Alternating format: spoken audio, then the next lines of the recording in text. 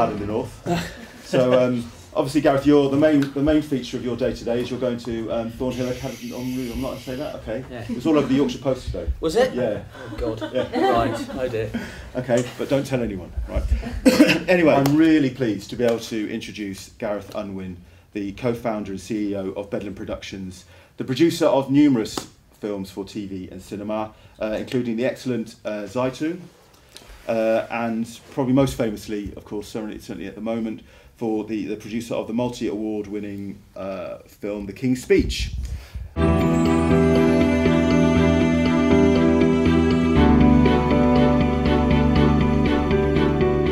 We've been running a project this year on historical dramas and the relationship between historical dramas and the wider heritage industry and kind of, memorial culture and those kinds of issues. The starting point for that project was that cycle of films in the 1980s, the kind of Room with a View, Chariots of Fire, those kinds of films, which did so much at the time for the standing of British film internationally. And in some ways, The King's Speech can be seen as a kind of reconnection, if you like, with that tradition. I guess not least because you've got people like Helena Bonham Carter and Derek Jacobi and people like that in parts of those productions. Since the success of The King's Speech, those kinds of productions are all over the place now, I guess, really. You've got, and not just in cinemas, but also in television, since the success of Downton Abbey, Call the Midwife, those kinds of things. Those kind of heritage productions are all over the place. But it wasn't really like that when you were putting The King's Speech into production. I wonder, could you tell us a little bit about the genesis of the project and the specific challenges you faced and perhaps still face when you're trying to put in a kind of big historical drama and get it onto the big screen? Sure. Afternoon. Thanks for coming. I was told it was going to be an empty room. It might have been. Got the nerves now. It might have been. No, I think you're right. I mean, you've identified the sort of the boom in the 1980s, and Lord Putnam was famed for saying the British are coming, a riff on the Paul Revere story when he picked up his Oscar. And I think that, period drama emanating from the UK through Merchant Ivory and such companies like that was at a peak, and a peak that then fell off quite dramatically. I mean, when we were trying to put The King's Speech together, it was at a time where period drama wasn't in favour. No one believed that there was the grey pound audience out there, that cinema was just full of shows, apart from family viewing, things that were geared towards your sort of date night movie, rom-com, Friday night couples event. So at the time that we were putting the show together, it was a difficult ask, and one of the common questions I'm asked is how come the BBC weren't part of it, how come ITV weren't part of it, how come Channel 4 and other institutions in the UK wouldn't be part of it. And it was just the case that it wasn't the appetite of the time, and I think taste is cyclical, and what tends to happen if you do have one show that particularly pops, you will see a lot of other films or TV shows that try to mirror or capture part of that sort of part of that aura. I mean, one of the things that really gave me a huge amount of confidence in the state of the British film industry at the time that The King's Speech came out was almost 4 months later we were nearly knocked. I mean, the biggest accolade we had, apart from the prizes and all the rest of it, was that we are and still are the highest grossing British independent film of all time. And about 4 or 5 months after that, we nearly had that accolade taken away from us by the In-Betweeners. Two completely different films, and both proving that there is a vibrant audience out there, and that was on box office alone. In terms of the genesis of the project, I mean, it came to me through a lady called Joan Lane, who was a theatre producer, and she and Bedlam, which I'll talk about Bedlam in a second, but she and Bedlam were in discussion because we were trying to find something that was small, little chamber piece, couple of characters, easy to mount, lowish budget, just something to put through the company. And actually one of your alumni, Richard Price, who is a big part of the university, I understand, and it's on his threat that I'm here, from Mauritius. I don't know how he managed to sort of bash me over there with that one, but anyway. So basically, Joan sent us 5 plays, and each of the plays had this sort of very elegant logline, and the last one on that list, number 5 of 5, was The King's Speech, and all she bothered to write next to it was, you might like it, you might not. Well, there was something in the play that was incredibly seductive. It was very contained. It was, if you imagine, I'm presuming most of you have seen the film or the trailer at least, so you have a sense of what the storyline is. But if you imagine distilling the whole of the film down into just the therapy sessions, that's what the play was. And we got to meet the writer, we started to discuss developing it with David. Richard Price put his hand in his pocket to a small amount to commission the first script.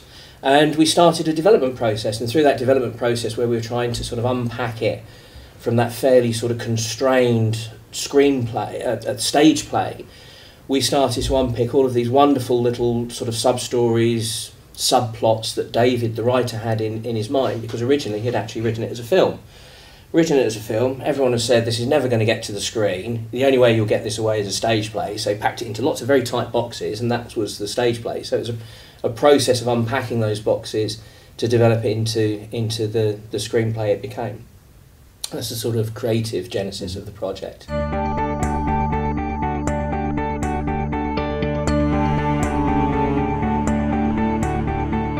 Getting people to back it, was it tricky at the time, given the fact that historical dramas weren't really in vogue?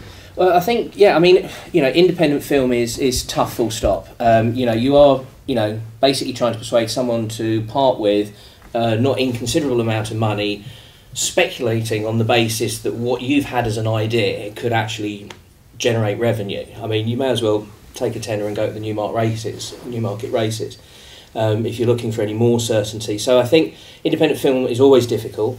At the time, we were also faced with the fact that the Lehman Brothers collapse had happened, and that had taken down a couple of the big funding facilities in the States. So there's this general sense of unease at the time. And ultimately, people were finding it very difficult to get hooked on the idea of going into a cinema and listening to someone stutter for 90 minutes. You know, it's not the easiest pitch in the world, but we managed to align ourselves with some great partners. For those of you who know how independent film comes together, basically there's a multitude of ways. There's people that have money that will give it to you and invest on an equity position. That means they take a stake in the film, and if it does well, they profit from it. If it doesn't do well, they lose their money. Then there is what they call debt equity, which is a loan that's held against the production. So the producers take on a debt facility, and then that gets repaid out of receipts. And then you try to raise the majority, normally between 60 and 70% of the remaining finance, out of pre-sales. So we pre-sold the UK to a company called Momentum Pictures that have now been swallowed up by E1. We sold Australia to Transmission, and then Harvey swept in and took the US, Germany, France, Italy, Spain. And the guarantees that he offered and the other partners offered against the film gave us the money to then get into production. So it was their, you know, it was their bravery and their insight and sharing our sort of common ambition that meant that we could get into production.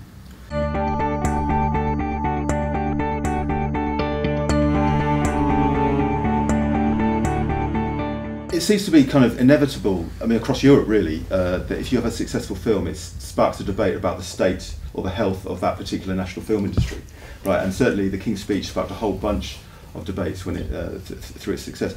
One of the weirdest, bizarrest, I guess, would be, I don't know if you're aware of the comments by Niall Gardner in The Telegraph, where he was outraged by comments, well, after you guys won the Oscars, he was outraged by comments from the European Commission, who was celebrating the success of the film and mentioned the fact that you'd also got some funding from the media scheme, right? Okay. And he saw this as an affront to the British credentials of the film, and saw this as a terrible kind of attempt by the EU to take over this quintessentially British product. I suggest he's got too much time on his hands. Yeah.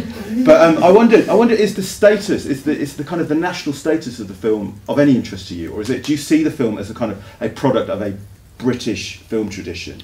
Because I was thinking also about Zaitun, and the status of that as a kind of British-Israeli co-production. In some ways, in that film, it's really significant that that is an Israeli film, given the subject matter, isn't it? And I wondered if that was something as well in the King's Speech that kind of played into the way you thought about it. Well, I mean, I think you sort of to assess both of them separately, because I think that they are, you know, very different films. But I think, and it's a incredibly facile thing to say, but I think we just caught the zeitgeist of a feeling and a mood in the nation. You know, Harvey proclaims that he had a hand in when the royal wedding was set, you know, as part of his marketing of the film, you know, and all these sort of. But I think we generally got, you know, the keep calm and carry on signs were in every bit of stationery. There was just this sort of sense of something happening here in the UK. Now, I was never prescient enough to be able to identify that 8 years out and go, okay, I'm going to struggle and go unpaid and toil and sweat and bleed and cry for 6, 7 years to get there, because I know that in 8 years' time suddenly everyone's going to be proud to be British again. You know, you don't. You just happen to hit that sort of alchemy. I think with Zaytoon, it was an interesting model. I mean, the great thing about the fact that we were the first production to go through the UK-Israeli co-production treaty, and also that sat alongside a bilateral treaty between France and Israel, gave me as a producer the roadmap to how structurally and financially we could bring it together. You know, the way these sort of co-production treaties are supposed to work is that they give the producer on the opposite side access to either local funding initiatives or tax rebates or other incentives that makes it attractive for you to go to there to film. Now, that wasn't really the case with the Israeli-UK co-production treaty. It was more of a cultural roadmap to help me just navigate who to speak to and how and about what.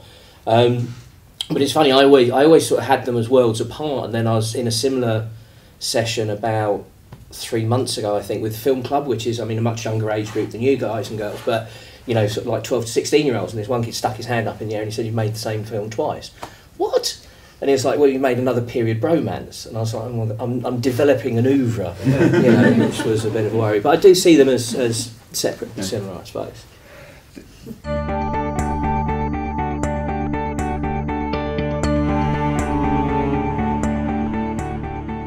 The final question I'd like to ask is, again, a kind of the other debate that the film sparked was about the health of the British film industry and about the funding landscape. And this was kind of, your film was seen as the last hurrah, wasn't it, for the UK Film Council? Yeah. How healthy is contemporary British cinema? And what's your prognosis for the BFI? Dr. Ellis Unwin. Yeah. I think the BFI in its new incarnation is good news. I think who they've identified as key personnel that existed in the former organisation, who they've taken across, is really good news. I think in Ben Roberts you have someone who has an eye not only to the art form but also, you know, the business side of things. He comes from a sales background, so this is the current head of what used to be the Premier Fund. I think the BFI are very proactive in terms of developing international relations, and, you know, you will have read a couple of weeks ago, I think, that one of the ministers from the DCMS was out in the States, sort of, you know, not fundraising, but sort of raising the profile of British film. I think, you know, you only have to look at the amount of film that is being made, and the fact that sits alongside, you know, some really significant international productions. And I don't want to get into sort of, you know, yank bashing or anything, but there are some really big shows that choose to come and shoot in the UK because of the quality of the labour, the craftsmanship, the heritage, the facilities that we have here, and that's not to be poo-pooed for the sake of art. But when you also have, you know, a really strong sort of £1.5 million sector that is producing hundreds of films a year, I think that shows that the production side is very buoyant. I think, you know, if I'm going to take a holistic view, where I think we are struggling a little bit at the moment is that we are a little bit behind the curve in terms of cross-platform, cross-media exploitation. And, you know, I mean, you may have discussed a field in England as part of your studies, but that went day and date across all platforms and with some fairly sort of avant-garde thinking. I also think that, you know, that we sometimes lose sight to our sort of path to market, and that sounds like a horrible sort of carpet salesman term, but, you know, I can make a film because I want to go and see it, and that's fine, that's my passion. But if I'm borrowing money, using other people's money, using state money to try and get a film together, then surely I have a responsibility to believe that there is a genuine market there for it. Now, you know, market and audience can be 20 people, could be 200 people, could be 200,000, 2 million or whatever, but, you know, you have to feel that you're making it for someone that's going to want to sort of to see it. Mm-hmm.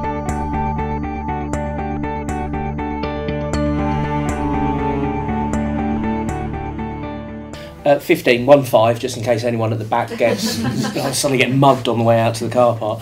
So yeah, it's made $15 million, sort of 9.2 million quid. We arrived at that number. I used to be a line producer. That's what I used to do for 5 years, is run budgets, run films. And I took the script, broke it down.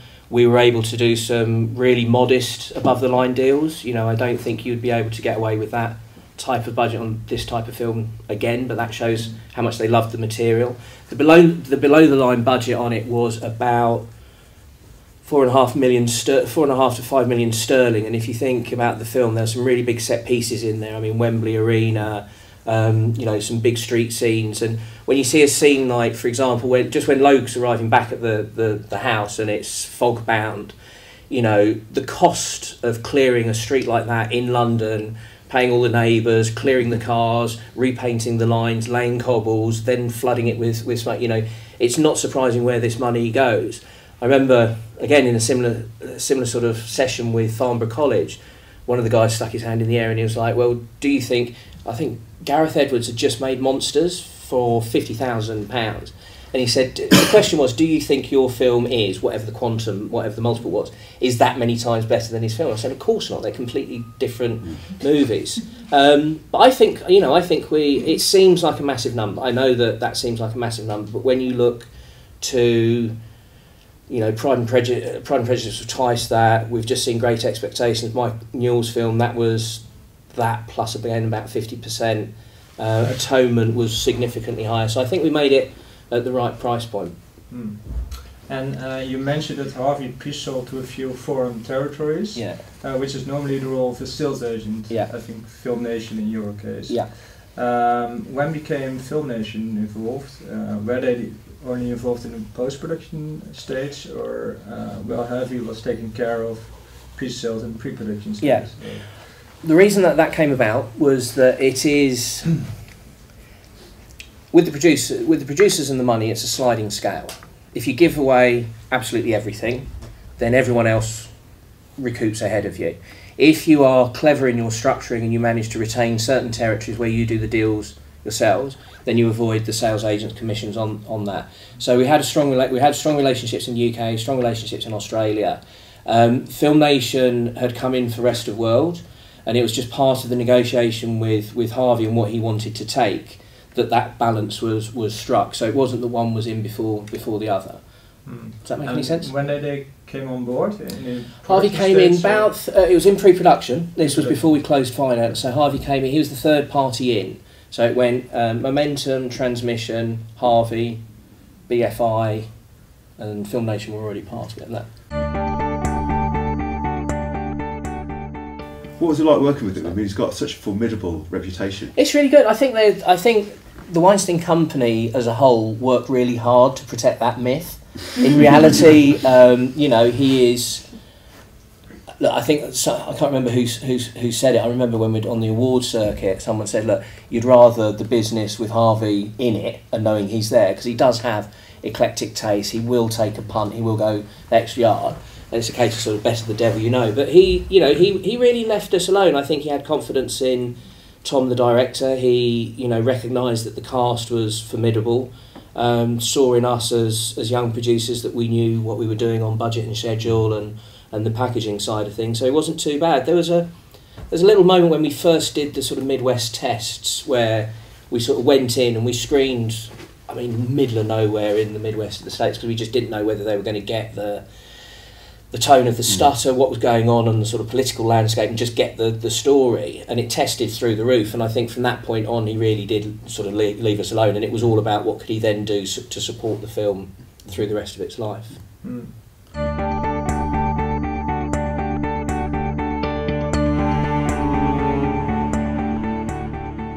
When you put a film together, what you tend to do is to try and identify 10 comps. And the 10 comps, normally you try and sit within a 5-year window before you're going into production, because the thing is, these sort of questions come up, you know, how are you going to make sure you're not an X, Y or Z film?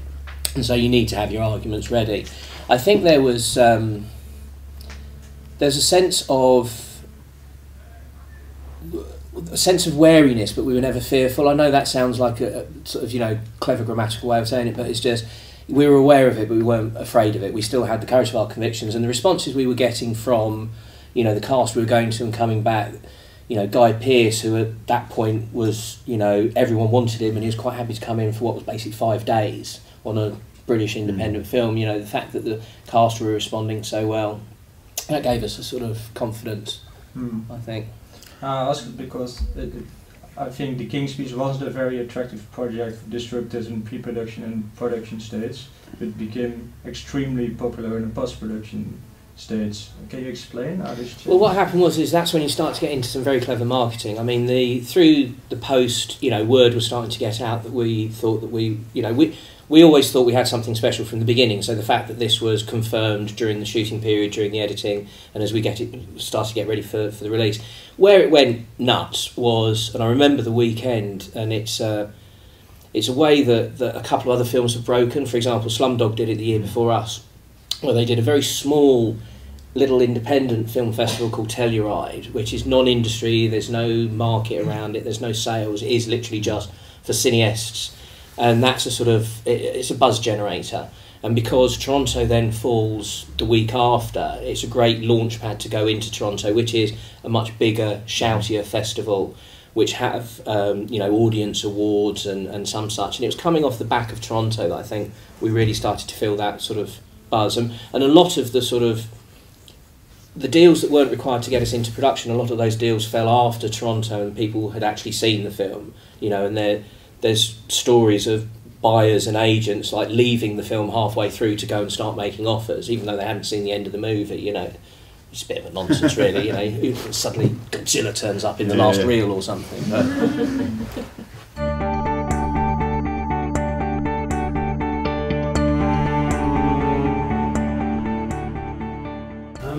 Thanks very much. This is really useful, really interesting stuff, actually. But I'm just wondering, the connections, you seem to be telling us quite a lot about how to raise money in general, and particularly around this project, as in some ways as if it's kind of divorced from the content. I know that's not the case, so I'm just wondering if you could expand a little bit more about, and if you've got any opinions about how the industry shapes content. Right. I mean, I'm thinking here you've got a situation where you've got a project. You've got a project which was originally conceived of as a film, became a stage play, perhaps was a small thing.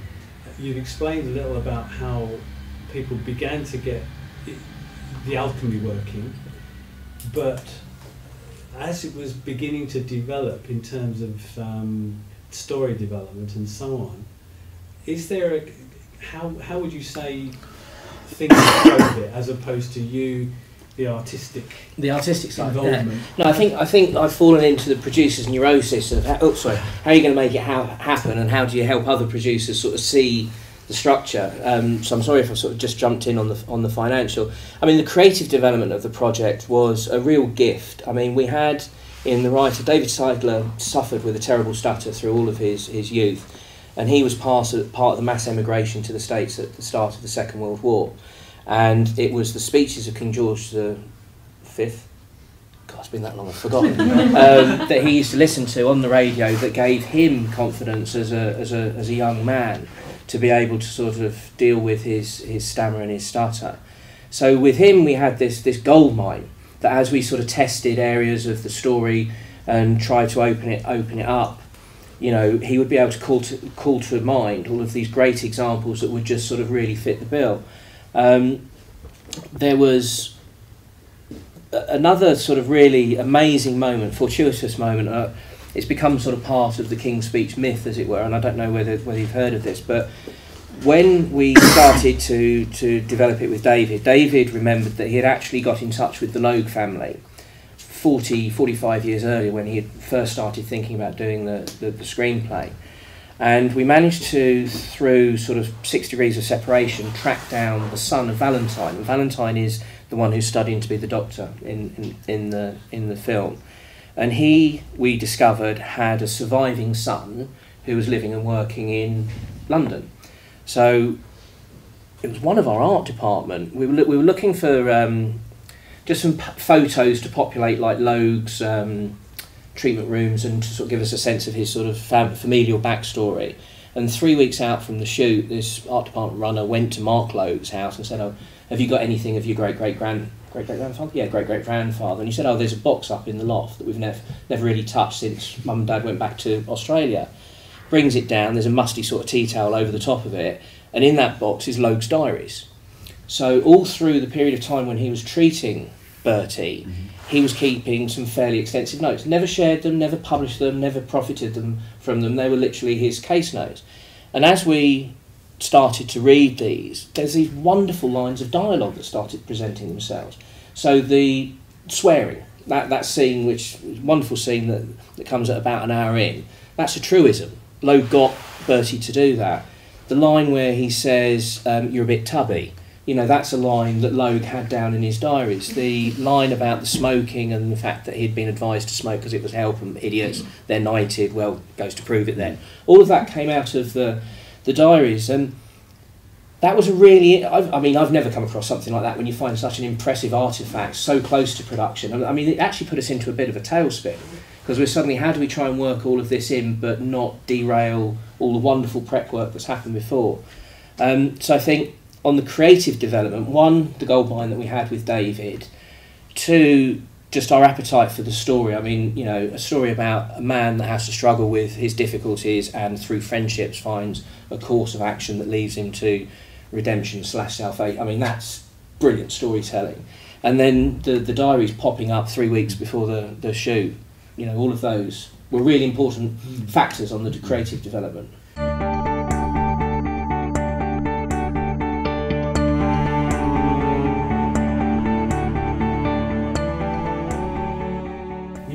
You're beginning to mention transmedia as well. Yeah. I mean, how did you cope with that? Because this is a very, if you like, traditional way of telling a story through a single film, and it's extremely successful in the way it does it. Yeah.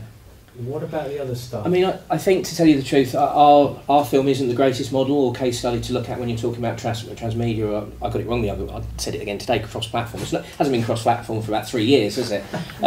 But you know, we did follow a very, very classic theatrical first window, rolling it out. US goes first, UK follows, break out through Europe. We did a platform release in the States, which meant we started on 4 screens, 2 in LA, 2 in New York, on one of their big holidays, I think Martin Luther King weekend or Veterans Weekend, which was when we launched the film, and then just built the release out. But this was never one of those films that's really going to be in that sort of, you know, you couldn't do what Ben did with The Field in England, where, you know, iPad, phone, SVOD, VOD, you know, digital TX and cinemas at the same time. I just don't think it was that sort of film. Sure.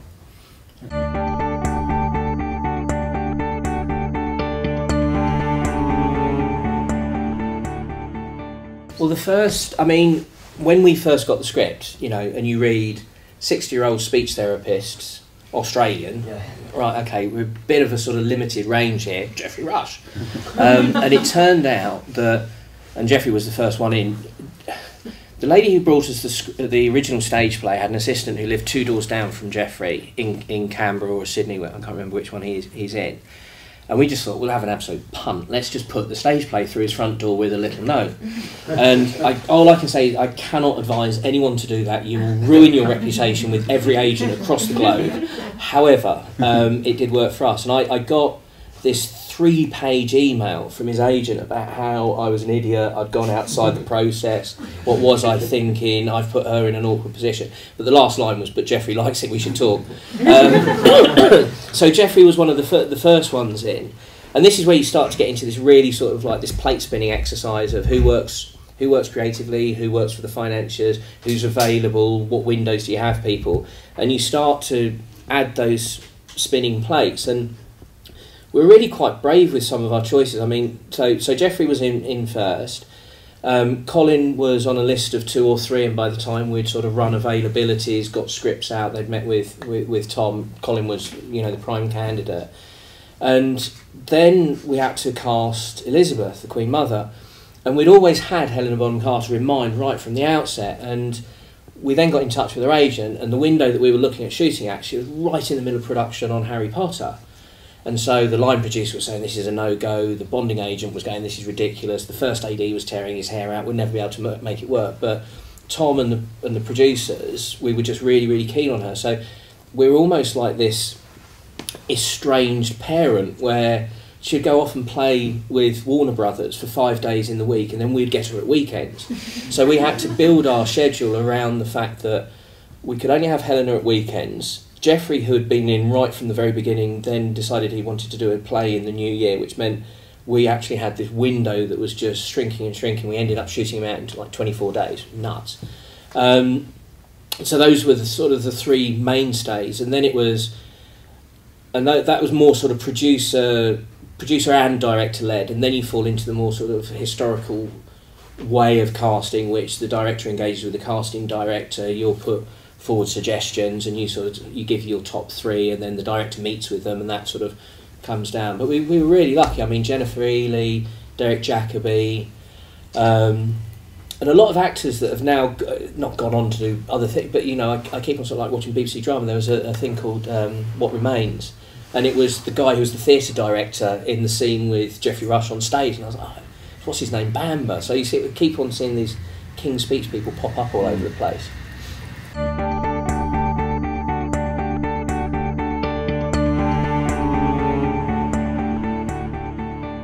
mentioned the Queen Mother. Yeah. Is it right that the sort of film was put back, or she basically said not in her lifetime? Yeah. As part of the initial development process, David Sider had written to the Palace, and he got a handwritten note back that said, yes, it's a story that should be told, but please not in my lifetime. The memories are still too painful. Yeah. I don't know whether David's quite the royalist to have actually waited her out, but I just think it actually took that long for the film to come around and go into production. But yeah, no, that's a truism. How sort of important for you as a producer, though, was the relationship with the royal family?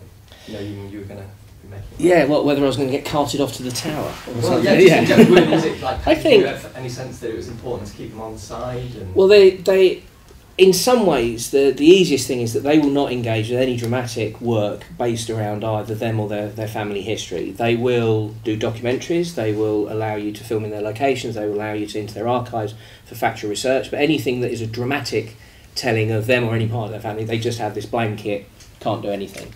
So we were working blind a little bit, and then there was, I think we were about 2 weeks into the release, and the Sun mentioned that someone had said to someone that the Queen had seen it and enjoyed it, and we were sort of like, there's a little bit of a not off to the Tower of London then.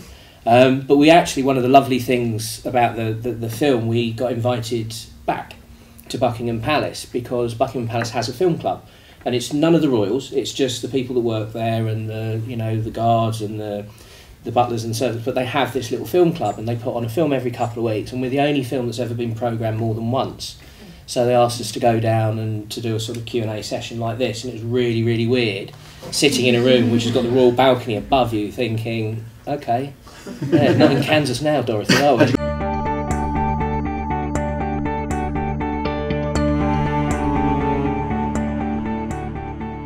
I'm interested in the fact that you've mentioned kind of using primary source documents, diaries and things like that, and I just wondered if you could say a little bit more about how you use kind of research and historians' work, and really how important historical accuracy is versus that entertainment value, how you strike that Where balance. you strike that balance. Yeah. Well, we were very fortunate. We had two historical advisors that we were working with, one of which had just released his big book on the Elizabeth, the Queen Mother herself, so that was just rich with loads of period accuracy.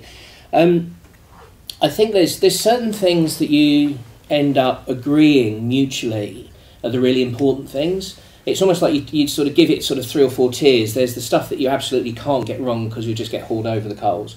There's the stuff that a little fudge is okay, and then you get into the will people notice, and the final one is will they actually care.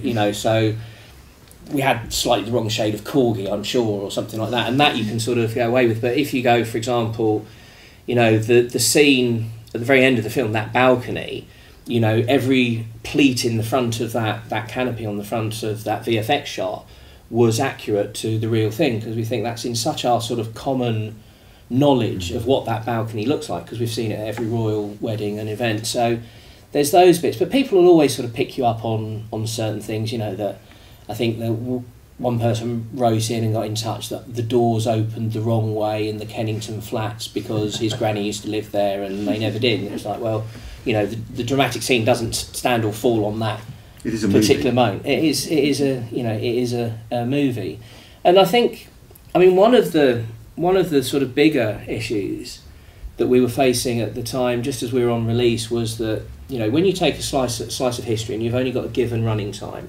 and then you're trying to produce a dramatic work, obviously things are edited, and sometimes things are edited out. I'm not talking about physical editing, cutting the film, but just in your head, just don't appear. You don't really feel that you've made a conscious decision to lose something. And there was an accusation about the fact that there was, you know, less was made of the relationship that Edward had with some of the Nazi sympathisers at the time when we were going into war, and that we sort of hush-hushed that because we didn't want a sort of spoiled view of the royal family. Well, you know, that just wasn't in our conscience at the time, because we weren't making a documentary of the period. I mean, some of the sort of the tougher things that we removed, going back to sort of creative decisions. So one of the most expensive and elaborate sequences in the film that you've never ever seen, didn't even make it into the deleted scenes, was we did George IV's funeral, and we took over Greenwich for 3 days. We had troops, we had horses, we had carriages, we had hundreds of extras. But the problem is where that real event came within the timeline of our story, it meant that we're finishing the first act and it was all about the death of King George rather than the birth of Bertie the new king. So you find yourself as a producer having to make quite a mercenary decision, which has cost you a lot of money. Must have broken and you think, well, yeah, as an ex-line producer, it did really. I was like, oh, you know, but it had to happen, because otherwise we were just sort of, that point in the story was off.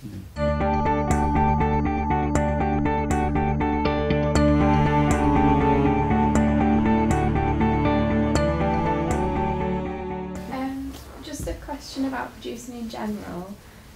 How did you get into producing? Because I know that you've done assistant directing and production managing. What would be one key piece of advice to actually get into those sort of roles? What process was it? Well, I think I do see them on two different sides of the fence. I think there's the producer side of the fence, and then there is the production side of the fence. I think if you have an appetite to get into the production side of things, there is, you know, there's a clear hierarchy. You know, there are grades, and the easiest thing to do is to do as I did, which is go in at the bottom and you work your way up, and you get to a point where that's either going to really keep you happy for the rest of your working career, or you're going to want to make a move. And what happened with me was, you know, I was getting to first AD some really, really big films, you know, big budgets, big schedules, but I just realised because everyone was always after that little bit more or that improvement, that it was almost broken before I got involved. And as someone who's a real, you know, both in my personal life and my professional life, I'm a problem solver. So if someone gives me something that's already broken, I'm sort of struggling to try and find a way of making it work. And I just got to this point where I realised that within my first ADing that, you know, I wasn't going to go on and do Bonds, I wasn't going to do Harry Potter, I wasn't going to work at that level, but I was going to consistently keep getting these budgets that were too low or schedules that were too short. So I thought, well, how do I fix that? Well, if I step sideways into production managing / line producing, I've got a bit more control of the money, the cash flow, the time, and how you deploy those resources. And then after doing that for a couple of years, I realised actually the only way that you can have true autonomy with controlling the amount of money that's in a film is to produce, because then ultimately you've got the responsibility. You know, it's up to you to make sure that your film is financed to a level that you can achieve that common vision that you have with the director.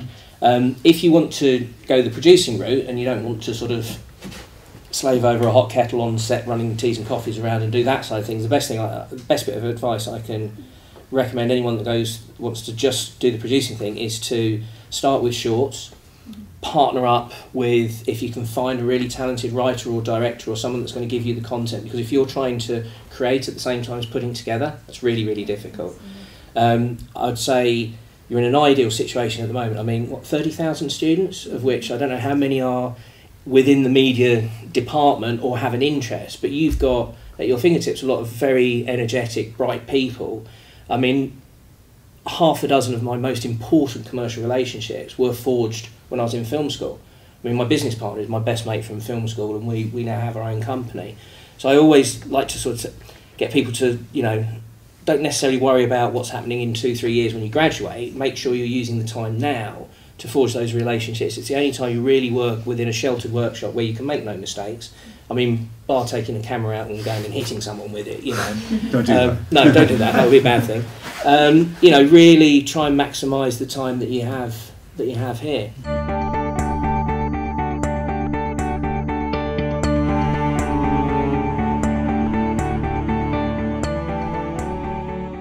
Just in terms of making the King's Speech then and making it now, how much more reliant would you be on digital technologies? Could you describe these incredible kind of set pieces that you put together? How would you approach the project today? I think we'd give it a similar methodology. I mean, I know that the King's Speech was only 4 years ago, and digital filmmaking, I mean, you turn around twice and there's another advancement that's come through, but people don't realise actually how VFX heavy the King's Speech was. There's a lot, I mean, some of them are really obvious, you know, the big wides and the God shots and stuff, but there was a lot of work that went into removing the 21st century in the King's Speech. You know, for example, when we're shooting in Hyde Park, we didn't realise until we got into a later viewing, suddenly you got the BT Tower in between the trees. And we've been really careful about what we could do on the ground, what we masked, what we had, you know, things in the way. But suddenly, as soon as we sort of panned through 360 degrees, there's the BT Tower that sort of, and it was really awkward because it was actually within the tree line. So we had to rotoscope out the trees, then take the BT Tower out, and then put the trees back in, which on a moving shot that was not stabilised. It was a Steadicam shot that was like 2 minutes long. I think we might have, in answer to your question, I think, you know, given the opportunity, we might afford ourselves a little bit bigger scale. You know, I think set extension and duplication on things like sort of, you know, military vehicles and just some of that pomp and pageantry, I think we could get a little bit bigger this time by what could lend us. I suppose the big question would be, would we shoot digital or film? That'd be the DP's decision. I've recently done my second feature on an Alexa, and I think an amazing bit of kit. Just the speed at which the set turns over. It's a different energy.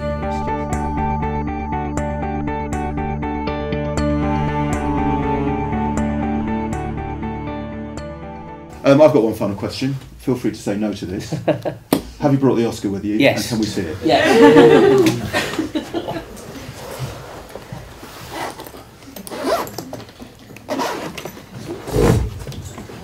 Does it go everywhere with you? It doesn't. It normally sits. It normally sits in the office, glowering down at the staff to remind them that they need to crack on. Wow! Look at that. And the Oscar goes to. Where's that thing? Great. Well, Gareth, thank you so much for that. My pleasure. It's been a fascinating session. I'm sure everybody's got a lot of information out of that and lots of good advice to some of our students that are here. So if we could just show our appreciation to Gareth before we all dive in and have a couple of sandwiches. So thank you very much.